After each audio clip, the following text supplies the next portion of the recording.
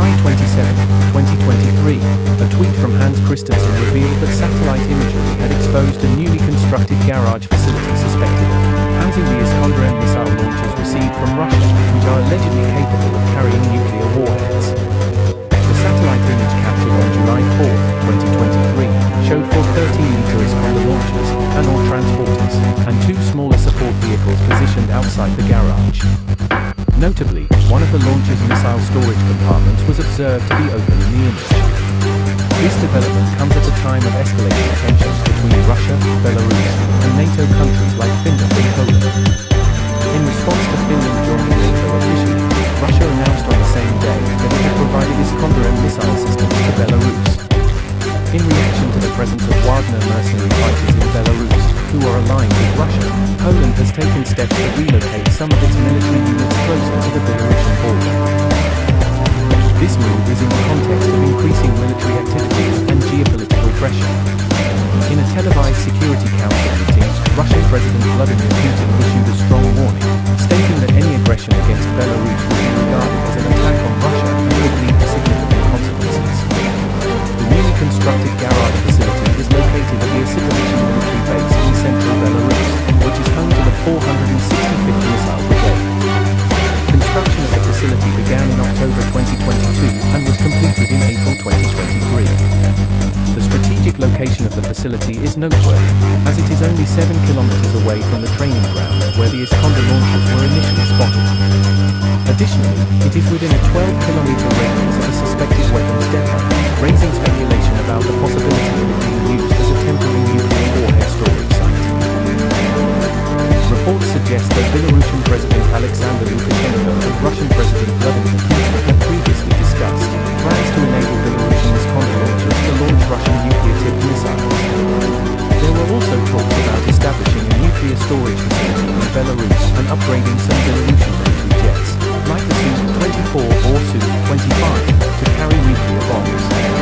If these plans were to be realized, it would mark a significant development, as it would be the first instance since the Cold War of Russia providing another country with nuclear launch capabilities.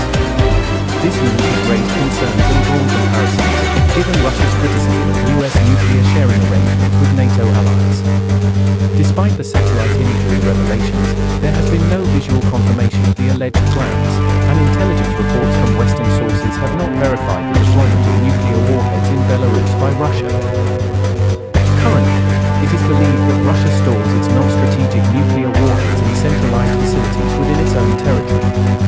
The 9K-720 Iskander, NATO reporting name SS-26 Stone, is a mobile short-range ballistic missile system produced and deployed by the Russian military. It travels at a terminal hypersonic speed of 2,100 to 2,600 meters per second, Mach 6 to 7, and can reach an altitude of 50 kilometers with a range of up to 500 kilometers. The missile system was designed to replace the OTR-21 Toka systems in the Russian military. The Iskander can be equipped with various conventional warheads, including cluster munitions, fuel-air explosive enhanced blast warheads, high-explosive fragmentation warheads, earth penetrators for bunker busting, electromagnetic pulse devices for anti-radar missions, and nuclear warheads. In September 2017, it was mentioned that there are at least 7 types of missiles, including cruise missiles, available for Iskander. The Iskander system is equipped with 2 solid-propellant single-stage guided missiles, Model 9M723K1, each controlled throughout the entire flight path and fitted with an inseparable warhead. The launch platform's mobility makes it difficult to prevent launches. Targets can be located using satellite imagery, aircraft, conventional intelligence sensors, artillery observers, or aerial photos scanned into a computer. The missiles can be retargeted during flight for engaging mobile targets. Iskander MS' unique feature is the optically guided warhead, which can also be controlled by encrypted radio transmission, including from AWACS or UAV.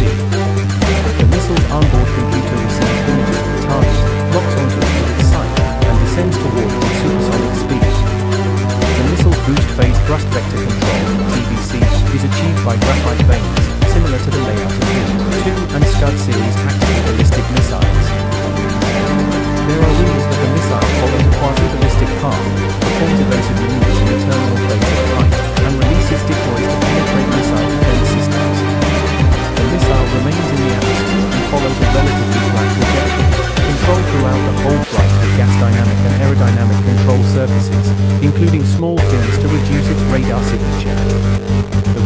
Iskander M travels at a hypersonic speed of 2,100 to 2,600 meters per second, Mach 6 to 7, and an altitude of 50 kilometers. It weighs 4,615 kilograms, carries a warhead of 710 to 800 kilograms, and has a range of 500 kilometers, achieving a circular error probable (CEP) of 5 to 7 meters, when coupled with optical homing K, 30 to 70 in autonomous application. The Iskander is designed as a tactical missile system for use in theater-level conflicts. It can use conventional or thermonuclear weapon warheads to engage small and area targets, such as hostile fire weapons, air and anti-missile defenses, command posts, communications nodes, and troops in concentration areas, among others. The missile's area of destruction from a single warhead is claimed to be 25,000 square meters, and its accuracy allows it to hit targets the size of a small window from several tens of kilometers away.